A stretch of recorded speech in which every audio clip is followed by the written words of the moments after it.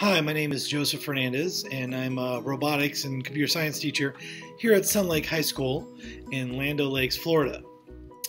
I've been teaching computer science for a couple of years at the high school level. Before that, or along with that, I've also been teaching robotics for an extra year or two at the high school level, so about 3-4 years. And then before that, I was actually teaching at the university collegiate level, mostly engineering. So I've been bringing that experience into teaching computer science and robotics at the high school level. Before all this, I was an engineer, worked as an engineer for like almost 20 years out in the field, specifically in the nuclear industry.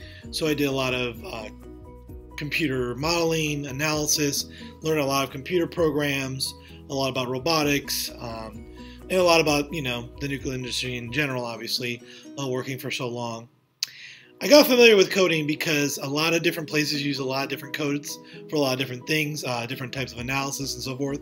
Specifically, I took this preparation course from CodeHS.com because I had heard it was a really good, and I actually heard previous people who had used it and successfully passed the test. So I wanted to see what they had to offer and see if it could help me out in studying for it. And the answer is yes. Yes, it did.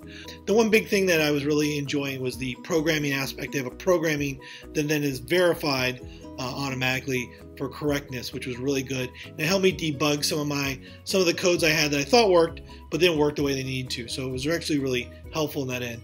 So I was better prepared for the test, which I did well on. Obviously, I passed. So that was great. Really, the relationships of terminologies and how that interacts, even across coding languages, that was one of the big things tested on the test. So I was happy to have a resource. And while I like the programming aspect where you can program, really the big resource was the quizzes that they give along the way. You can go back and review them, and they can even give you the correct answer and explain why that answer that you chose was wrong. So I was actually able to use the quiz answers to go back and study and really focus on those relationships, terminology points to make sure I had a down pat, which it worked out for me. So that was really good.